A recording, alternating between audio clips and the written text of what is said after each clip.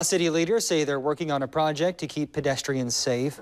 At this morning's meeting, city commissioners approved a resolution to make part of Business 98 a residential road.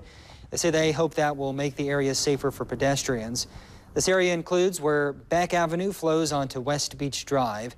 City officials also awarded Panhandle Engineering nearly $210,000 to begin design services for the project.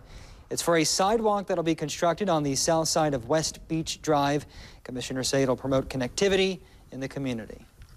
Right now we have a north side sidewalk, and if you've ever walked it, you'll realize there's a lot of areas where irrigation is spilling over in the sidewalk. It's wet. You'll see areas where, we've got above ground utilities. There's a lot of road crossings. It's, I think, something like 11 road crossings that you actually have to make to traverse Beach Drive right now.